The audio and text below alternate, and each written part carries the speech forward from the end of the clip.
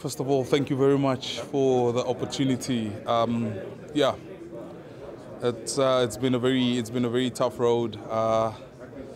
We had to play some of the best teams in the world to be able just to get here and face one of the most formidable teams at the World Cup Final. So yeah, I think the boys have done really well.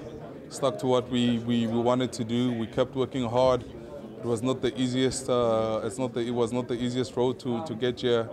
I mean, if you play against the host nation and things work out the way it worked out for us, the whole world kind of seems to go against you, even though it's not their fault. It's just how people feel when it comes to sport. So for us to be able to get to where we are, it was really amazing and really a journey worth enjoying. You know what? Funny that you're saying that, because I was talking to Oxen Che not so long ago. It's like we won this World Cup just by 3 points, meaning obviously exactly what he just asked, like 1 point, 1 point, 1 point. And you know what? At the end of the day, like I said, we play the best teams in the world when it comes to World Cup rugby. You can't just expect yourself to blow teams away, because these are quality teams, these are quality nations, these are quality sides. And at times, if you do what you know, do what you plan, things work out the way they do work out. And as I think most probably people will know from the Fast and the Furious movies, Dominic Toretto said, whether you win by an inch or a mile, winning is winning. And right now, winning is winning on top of the world, and it means everything to us as a team, to us as our families, and to South Africa, and to Africa as a continent. So it's really amazing. At the end of the day, everyone is not going to say you just won by a point. At the end of the day, that point made us world champions. Yeah, you know what, when it comes to that, especially South Africans and our people, they've always backed us. There were times where things were going really tough and things were not going our way, but they stuck with us. They kept on believing, and that just gives us that little extra for us to want to go for that extra mile just for them.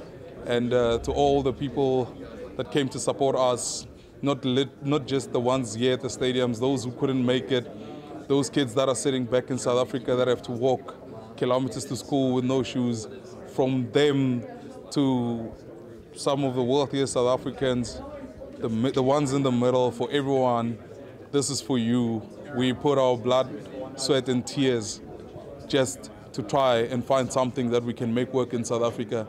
And I think when the Springbok plays, whatever we have issues that are going on in South Africa, sometimes for that 80 minutes, people put everything aside and just enjoy watching the Springbok, their team, their people. So I think it means a lot, and their support to us really means everything. I don't think we would be here, standing here where we are, without them. Yeah, obviously gutted with that. You know, this journey has meant so much to so many boys, and especially the ones that are leaving us and don't get the opportunity to wear the jersey again. But yeah, just on tonight. You know, that's the cruel reality of sport, I guess, and especially rugby. You know, we've seen it throughout this tournament, but to experience is tough, and it's going to sting for a bit. But yeah, look, I back these boys, and you know, the boys will group tight, and we'll get around each other. But better days to come, brother.